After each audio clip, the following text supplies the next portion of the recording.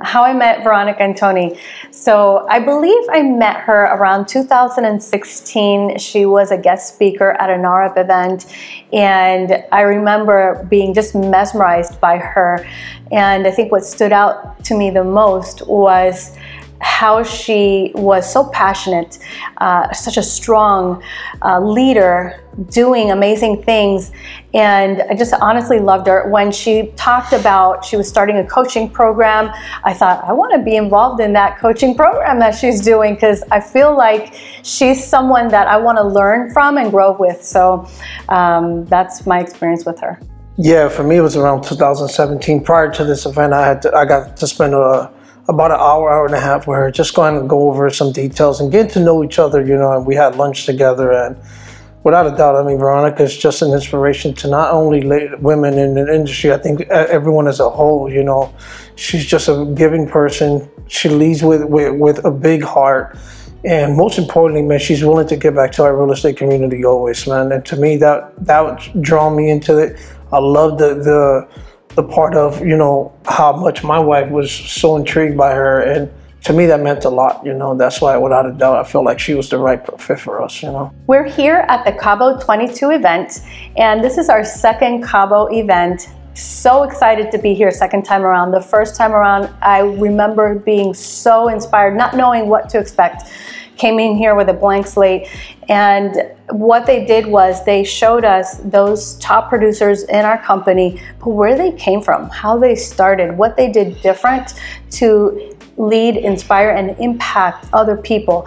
And so I immediately was moved to not only book the next trip, but make sure that my agents and that my family was attending those next events, because I knew how powerful and impactful that will be. So this is our second one. We brought some guests with us at this event, and it has been amazing, inspiring, and it just kind of gets you re-energized. So I love being here at the Cabo 22 event. Yeah, last year was an eye-opener for both of us. So I think that when you look at you listen to some of these speakers and hear where they're coming from, their experiences working within the company, and just learning through all their failures and how they were able to overcome and everything. It was just an inspiration to both of us, and we were able to just understand that it's important for us to surround ourselves with great leaders and learn from each other and get involved, which is most important. You got to get involved. You want to grow your business, you got to surround yourself with the people that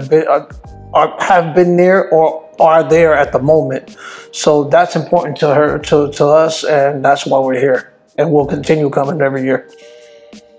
January 2019, Gil and Carlos invited me for a cup of coffee, and they basically, it was a 15-minute conversation. They got to the point and said, hey, we have this big vision, this big goal that we're working with, and we know that you and your wife would be an amazing fit to this. And they basically told me the game plan. And of course, when they mentioned Veronica Figueroa, I said, I'm all in. We're all in. We're all in. I said, she's my, as long as and it's funny how I always see that, you know, the world and universe align everyone, because that's exactly how they had it lined up. They felt that we were all well together, we all grew together, and if the alignment was correct and we're able to continue helping each other out, this can get bigger than what it is. And as of today, I mean, you can see everything has just worked out perfectly. I was so excited when he came home and told us we're going to eXp, and even better knowing that she was coming, because from that time that I had met her, I knew that I wanted to be aligned with her, but at the moment it wasn't the right time for us. It just didn't seem, the routes we were taking were very different.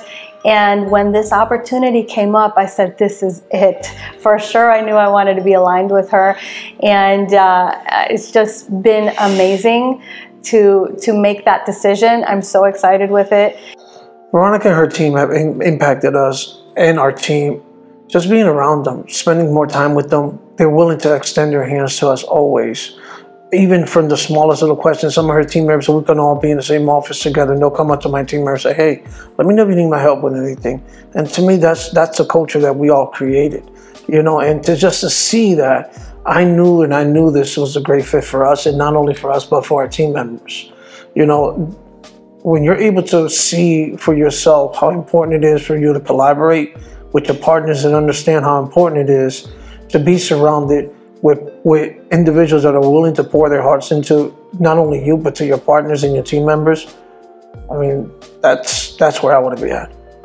Not only has she shared her playbook with us, but also just watching her, how she leads her team, her organization has kind of paved the way for kind of modeling how we can do it or how we can do it better. And we've kind of failed and learned from those failures together. So as I see her doing different things, it has inspired me also to continue growing in the same fashion. So I feel like just watching her alone has helped me so much. I tell her anytime that I'm in the same space with her, I feel like I'm learning. Yeah, and her transparency, man, that's another thing. I mean, honestly, she's willing to open her book to all of us, but also she's very transparent in the sense of she's not afraid to say that she's failed. She's not afraid to say that, you know what, it's okay to fail and learn from it.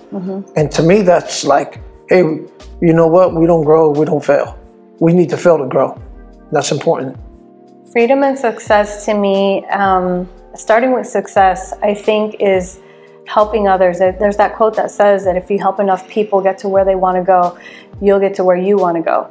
And that just aligns with me 100% because I love helping people. So anytime that I could be doing something where I'm helping others to grow and I'm going to grow at the same time, that to me is like game over. We won, you know? So that to me is success. And then of course, freedom. When you're doing what you love, there's freedom there because you'll never work a day, right? And so it is genuinely true that when you love what you're doing, you love the company that you work for, you love the compensation, you love everything about it, that's success and freedom. Freedom and success to me, let's start off with success. Success is when you're able to leave a legacy behind for people to understand how important it was for you to get back. Because I think that the majority of the time, we're not going to be known by how much money we made. It's the impact that you did for your community. And that's success, not money. Freedom, when we're able to all enjoy each other and be able to just, most important freedom is when you're able to step out of your boundaries and not worry about anything in your mind. Just do what you want. Enjoy every moment with your family. Travel wherever you want. That's freedom. And you don't have to worry about anything. To me, that's my freedom. My freedom is to enjoy my time with my family. That's it. How I want to make an impact on other people's lives is by seeing more in them than they see in themselves. And being able to help them sharpen those skills so that they can be better, so that they can increase their business and grow. That to me is probably the most important part that I want to do to impact other people. I would say teaching them some of our failures and learning from them. Because I thought a lot of times is we can really speak about it, but they have to experience and understand what we all have gone through. That way they won't have to go through it.